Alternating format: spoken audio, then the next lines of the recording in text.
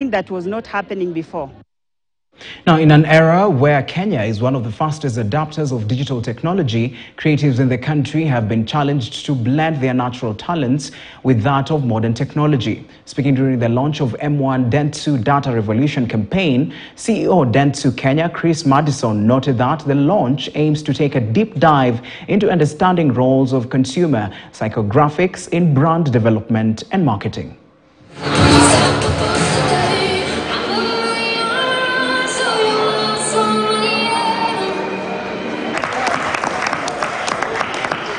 Really been around tech talent.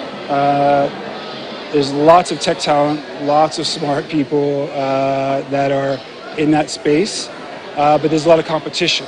So any young people who have tech skills or thinking should they bet their career on tech, there's a lot of firms that are willing to pay very well for that talent. And one of the real interesting things that we've come up with is the psychographic insight layer that allows us to help us understand, why Kenyans make the decisions they make when it comes to purchasing products for different brands, engaging with certain content creators the way they do, why the brand of comedy that they consume is the brand of comedy that they consume. Music is a big part. And so when I say that we have our finger on the pulse of culture, that's exactly what we've been able to do over the past couple of years.